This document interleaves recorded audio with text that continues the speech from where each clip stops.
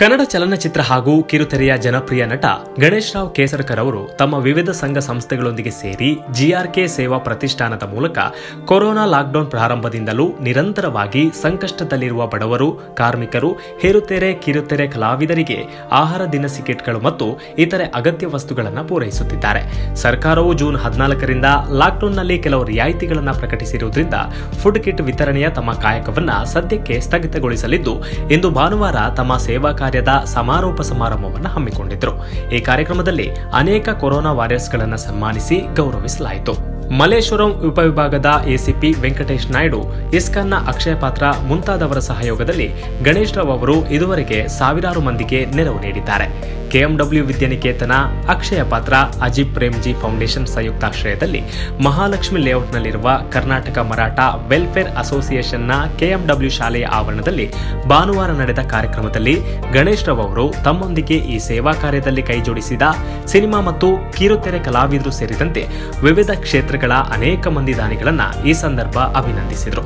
ಜಿಆರ್ಕೆ ಸೇವಾ ಪ್ರತಿಷ್ಠಾನದ ಜೊತೆ ಸಹಕರಿಸಿದ ದಾನಿಗಳ ಹೆಸರುಗಳು ಹೀಗಿವೆ: ಕಿರುತೆರೆ ಕಲಾವಿದೆ ಅರ್ಚನಾ, ಮಂಜುನಾಥ್, ಕುಮಾರ್, ಸುಶೀಲ್, ಶಿವಕುಮಾರ್, ಪೆರುಮಾಳ್, ಜಗದೀಶ್, ಪ್ರಕಾಶ್, ರಾಜೇಶ್, ನೌಶಾದ್, ಕೃಷ್ಣ, ಲೋಕೇಶ್, ಮುದಾಸಿರ್, ಭರತ್ ಮೋರೆ, ಸುನಿಲ್ ಕುಮಾರ್, ನಂದಕುಮಾರ್, ವಿನೋದ್ ಮುಂತಾದವರು. ವರದಿಗಾರರು ಕ್ಯಾತನಹಳ್ಳಿ ಚಂದ್ರಶೇಖರ್. ನಾನು ಕಿರಣ್, ಸಂಪೂರ್ಣ ವಾಣಿ ನ್ಯೂಸ್, ಬೆಂಗಳೂರು.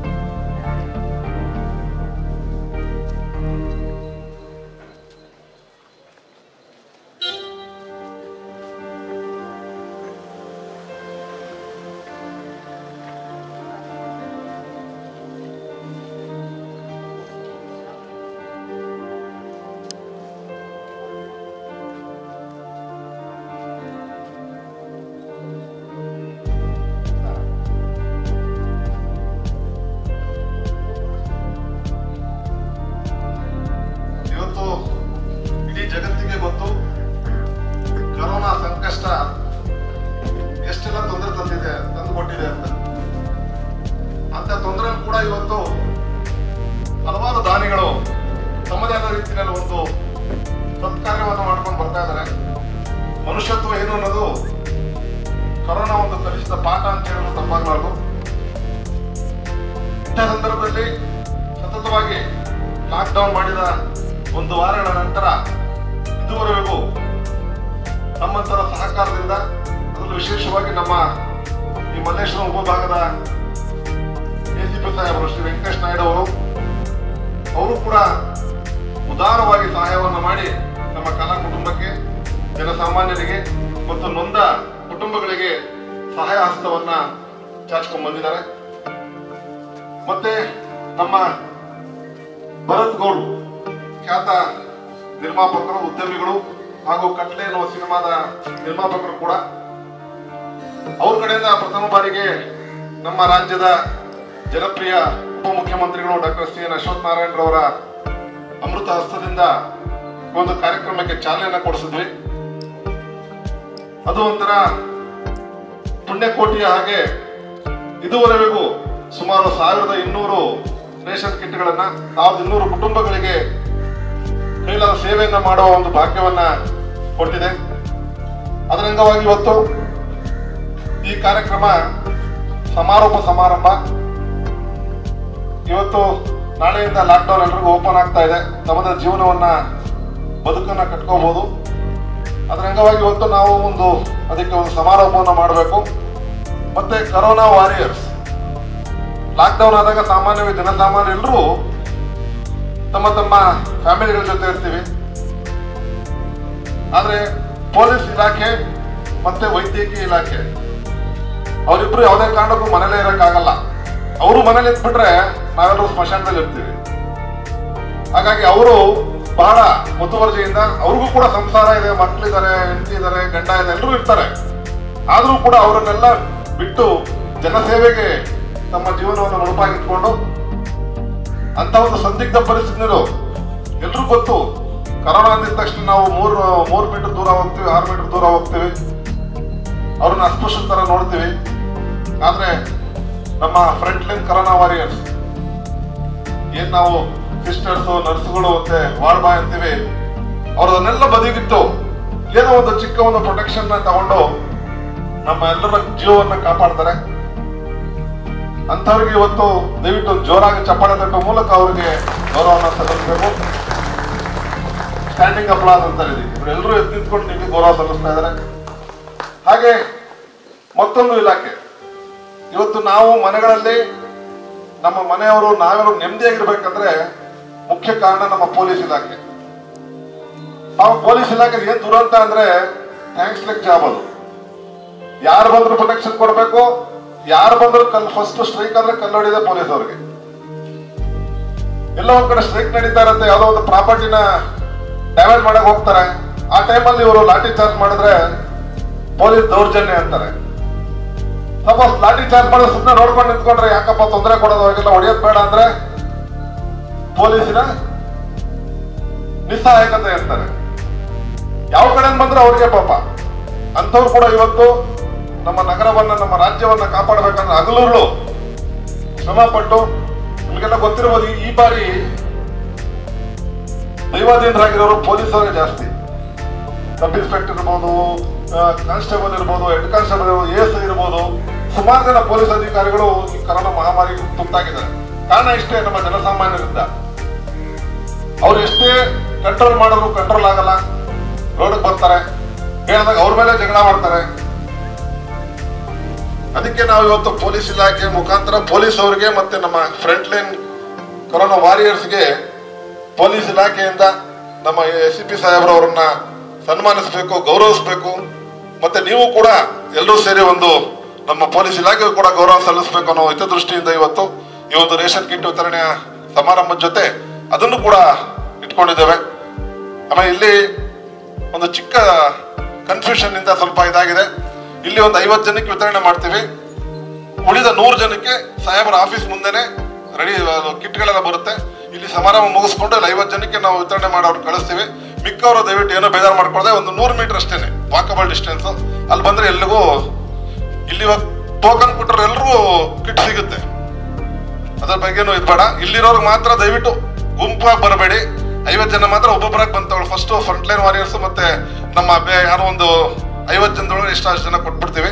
ಅಲ್ಲಿ ದಯವಿಟ್ಟು ತಾವು ಬಂದು ಅದನ್ನ ಸ್ವೀಕರಿಸಬೇಕು, ಅನ್ಯತಾ ಭಾವಿಸಬೇಡಿ. ಈ ಕಾರ್ಯಕ್ರಮ ಮಾಡ್ಬೇಕಾಗಿರೋದ್ರಿಂದ ಇಲ್ಲೆಲ್ಲರೂ ಒಟ್ಟಿಗೆ ಸೇರಿಸಿ ಒಂದು ಗೌರವ ಸಲ್ಲಿಸೋ ದೃಷ್ಟಿಯಿಂದ ನಿಮ್ಮನ್ನೆಲ್ಲ ಇಲ್ಲಿ ಬರಮಾಡ್ಕೊಂಡಿದ್ದೀವಿ.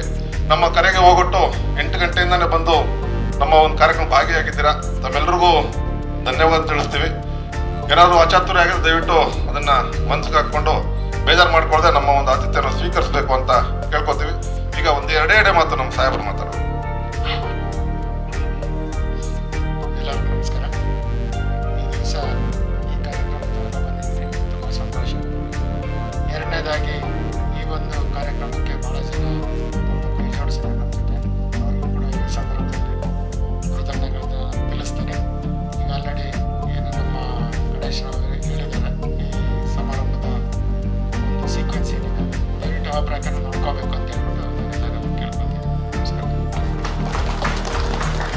ಧನ್ಯವಾದಗಳು.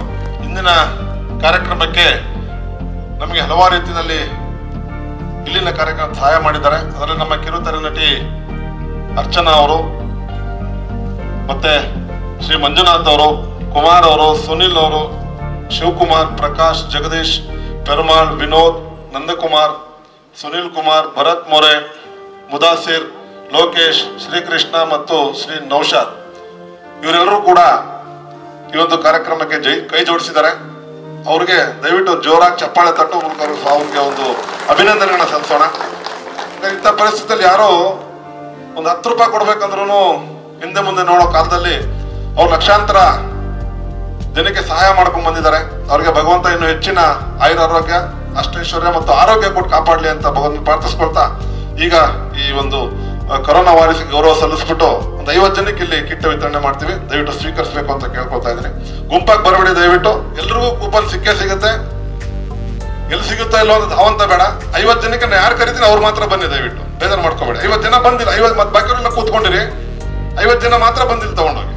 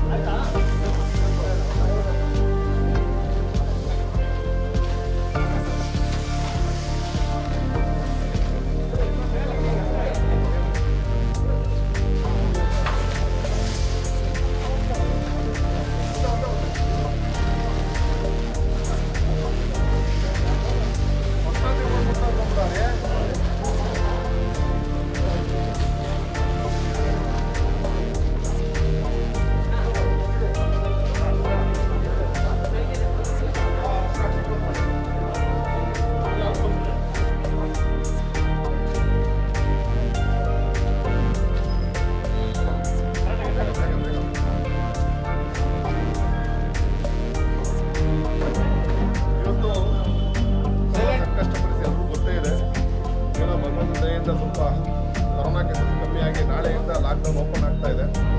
ಸೊ ಅವರು ಎಲ್ಲರೂ ಕೂಡ ತಮ್ಮ ಕೆಲಸ ನಾಳೆಯಿಂದ ಮಾಡ್ತಾರೆ.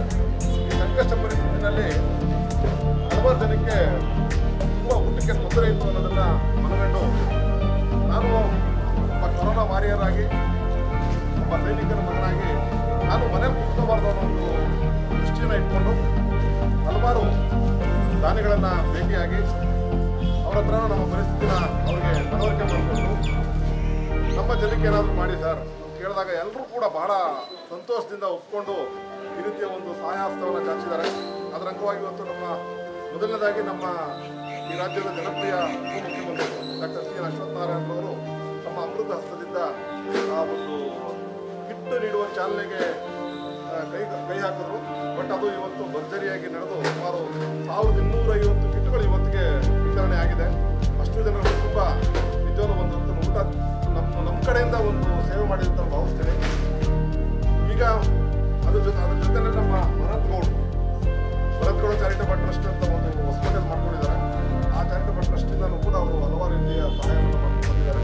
ಮೊದಲನೇದಾಗಿ ನಾನು ಚಾಲನೆ ಕೊಟ್ಟಿದ್ದೆ ಅವರು ಕೂಡ ನಿಮ್ಮ ಮೀಡಿಯಾ ಮುಖಾಂತರ ಬಂದಿರೋದಕ್ಕೆ ಧನ್ಯವಾದ ತಿಳಿಸೋದ್ರ ಜೊತೆಗೆ ನಮ್ಮ ಕೆಂಪೇಗೌಡರು ಅವರ ಚಿತ್ರದ ನಾಯಕನನ್ನು ಅವರು ಕೂಡ ನಮಗೆ ಸಪೋರ್ಟ್ ಮಾಡಿ ಕೈ ಜೋಡಿಸಿದ್ದಾರೆ.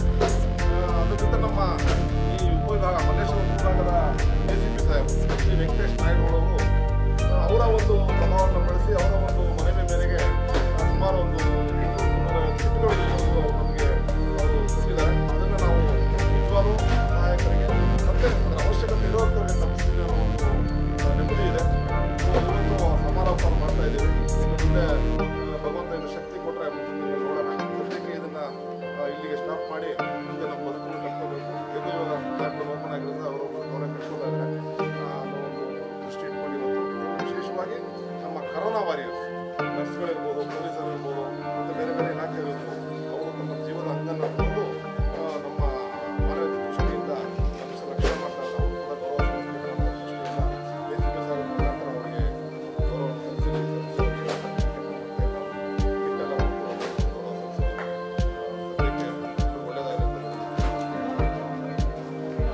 ಬಗ್ಗೆ ಮಾತಾಡೋಕ್ಕೆ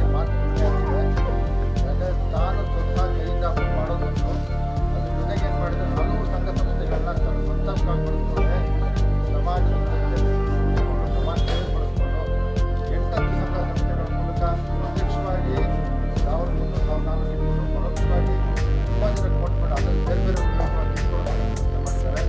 ಅವರಿಗೆ ಎಲ್ಲ ಅನುಭವ ಫಲಾನುಭವಿಗಳಾಗ್ತಾರೆ. ಗೌರವವಾಗಿ ಯಾವ್ಯಾವ ಸಂಘಟನೆ ವಿಶೇಷವಾಗಿ ಭಾಗದಲ್ಲಿ ಅಧಿಕಾರಿಗಳನ್ನ ಶಿಕ್ಷಣ ಮತ್ತು ಸ್ನೇಹನ ವ್ಯಕ್ತಪಡಿಸ್ಕೊಂಡು ಯಾರು ನೀಡಿದ್ದಾರೆ ಅವಶ್ಯಕತೆ ಏನು ಬೇಕೋ ಅದಕ್ಕೆ ಖರ್ಚು ಮಾಡ್ತಿದ್ದಾರೆ. ಎಲ್ಲ ಮಾಡಿ ಇದೇ ರೀತಿ ಸಮಾಜ ಸೇವೆ ಮಾಡಿ ಕೋವಿಡ್ ಟೈಮಲ್ಲ ಮತ್ತೆ ಹಲವು ರೀತಿ ತೋರಿಸ್ಕೊಂಡಿದ್ದಾರೆ. ಹಾಗೆ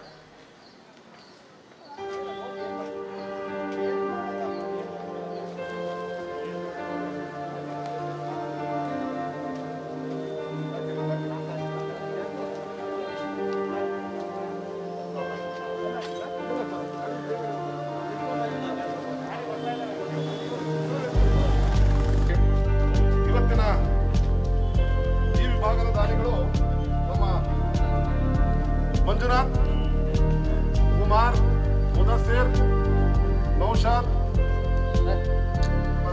ಸುನಿಲ್ ಕುಮಾರ್, ನಂದಕುಮಾರ್, ಲೋಕೇಶ್, ಶ್ರೀಕೃಷ್ಣ, ರಾಜೇಶ್ ಅವರು ಮತ್ತೆ ಅವರ ತಂಡ, ನೌಶಾದ್ ಮತ್ತು ಕೃಷ್ಣ, ಮುದಸ್ಸಿರ್ ಅವರ ತಂಡದವರು ಇವತ್ತು ಈ ಒಂದು ಸೇವೆಯನ್ನು ನಮ್ಮ ಸಿನಿಮಾ ಕಿರುತೆರೆ ಮತ್ತು ಪೊಲೀಸ್ ಇಲಾಖೆಯಿಂದ ಹೃದಯಪೂರ್ವಕ ಅಭಿನಂದನೆಗಳು.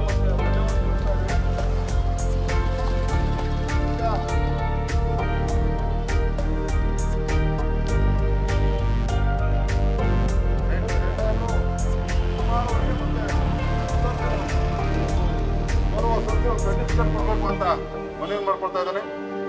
ನಿಮ್ಮನ್ನು ಕೂಡ ಕರೋನಾ ವಾರಿಯರ್ಸ್ ಅವರಿಗೆ ಸಹಾಯ ಮಾಡುವಂತ ಕರೋನಾ ವಾರಿಯರ್ಸ್ಗೆ ಸಹಾಯ ಮಾಡುವಂತ ಒಂದು ದೊಡ್ಡ ಗುಣ ಇರೋದ್ರಿಂದ ACP ಸಾಹೇಬರು ನಿಮಗೆ ಗೌರವ ಹೇಳ್ಕೊಳ್ತಾರೆ.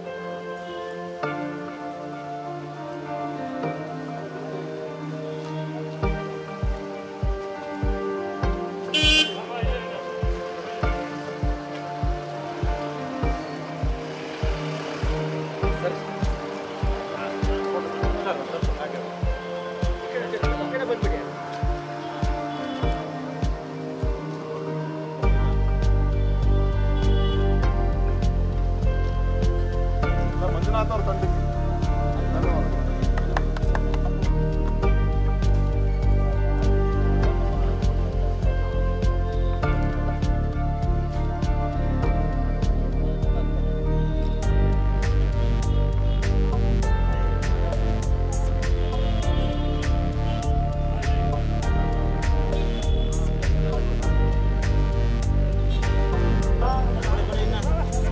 ಅಣ್ಣ ಬರಬೇಡ.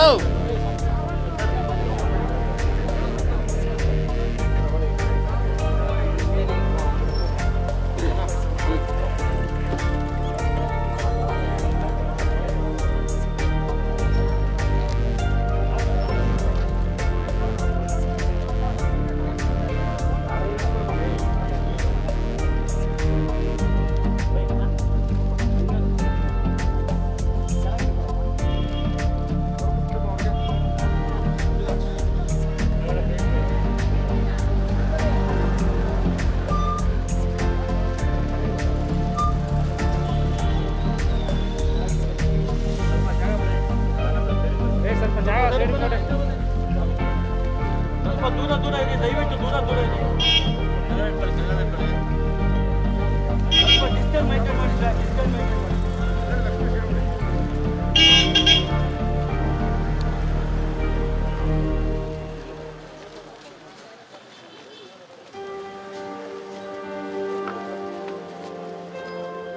ದೂರ ನಿಂತ್ಕೊಳ್ಳಿ.